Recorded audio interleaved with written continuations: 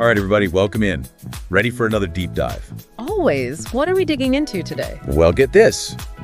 Empathy, narcissism, and you guessed it, self-care, but like all matched up together. Okay, now that's a combo I got to hear more about. Right. So we're diving into this blog post by Rosemary Ingato. She's a physician associate, by the way. Right.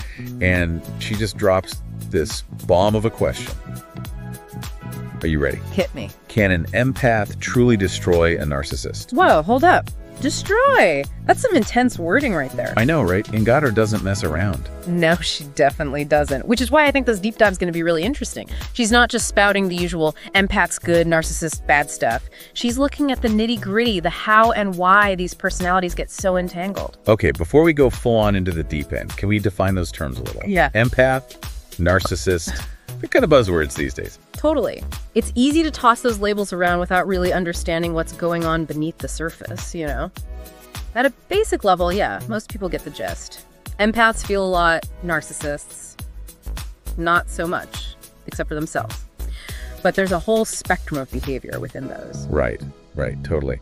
So when we say empath, we're talking about someone super tuned in to other people's emotions. Like, they don't just understand them, they practically absorb them. And a narcissist is, well, basically opposite. In a way, they're very much about themselves, their needs, their image, often lacking that deep empathy you find in, well, empaths. Okay, so already I'm seeing how these two personality types could end up in some, shall we say, interesting dynamics. Exactly. And this is where Ingato's take on self-care really comes into play.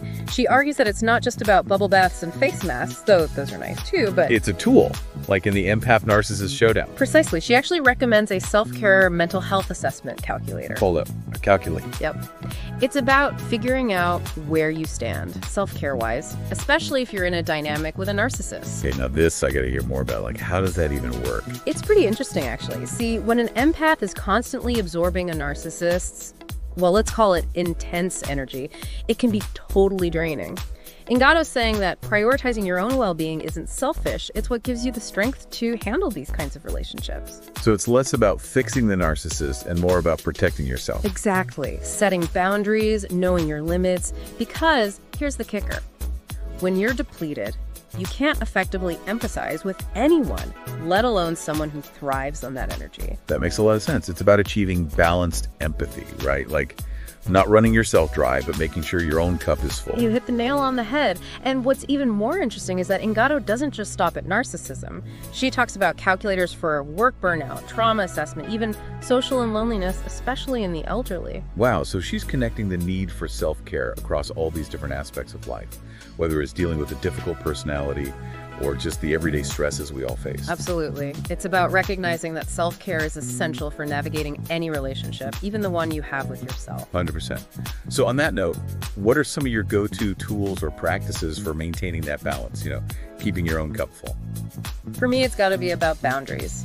Knowing when to step back, recharge, and finding those activities that just fill me back up. A walk in nature, reading a good book, But I'm actually curious, what about you? What are your self-care must-haves? And what about all of you listening? Ooh, good question. Definitely something to think about. Now, before we wrap up, let's circle back to Ingato's initial zinger. Can an empath destroy a narcissist? Where do we even begin unpacking that?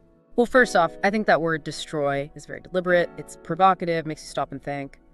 And honestly, I don't think it's about destruction in the literal sense. It's more about disrupting the dynamic, breaking free from a pattern that's become unhealthy. So not about one person winning over the other, but changing the whole game. Exactly. By prioritizing their own needs, setting firm boundaries, an empath essentially forces the narcissist to confront a situation they might not be used to.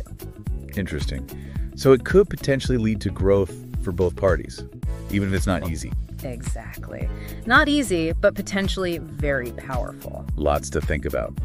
So to leave everyone with a final thought, if self-care is so crucial, how can we all, each and every one of us, make it a more intentional practice in our lives? Because let's face it, we could all use a little more balance, a little more self-love in this crazy world, right? You got that right. Well, that was enlightening. Yeah. To more self-care and less destruction. Here. Thanks for joining us for this deep dive, everyone. Until next time.